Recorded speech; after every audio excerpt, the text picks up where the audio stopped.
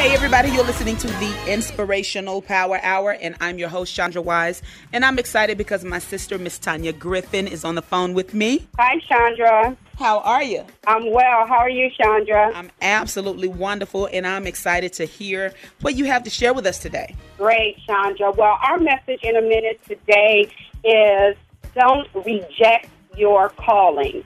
And we want to look at the book of Exodus chapter 3 and chapter 4. And we want to bring one of our character witnesses before us. And we're going to look at the character Moses. As we see that God had called Moses and assigned him to bring the Israelites out of bondage in Egypt. And Moses had given God so many different reasons why he would not be able to fulfill the call that God had called him to. But God wanted Moses to understand that, like he said in Jeremiah, I formed you. Before I formed you, Moses, I knew you. Moses, like many of us today, gives God so many different reasons of why we're not able to fulfill the call.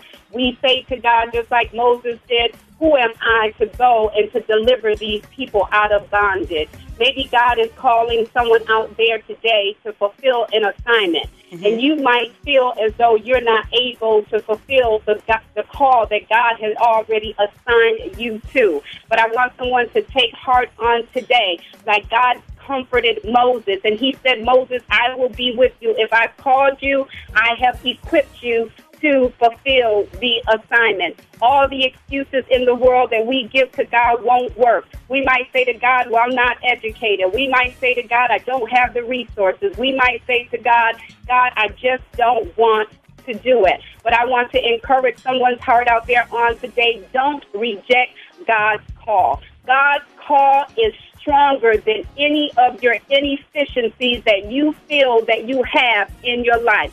If God calls you to it, he will equip you to be able to do it. We have a saying that states that God does not call the equipped, but he equips the call. Some of us feel as though we want to just pack our bags up and not fulfill the assignment. Some of us may feel as though if God has called us and we packed up our bags not to fulfill the assignment, that God is going to get someone else. I want you to take heart on today that you are the man or you are the woman for the job. Just like Moses, you are the person to get the assignment done. So again, I want my listeners on today to take heart. Like God encouraged Moses, you can fulfill whatever it is that God has called you to do.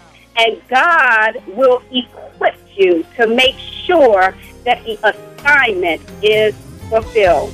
This is Tunya Griffin of Happy and Healthy Life Giver. Have a great day.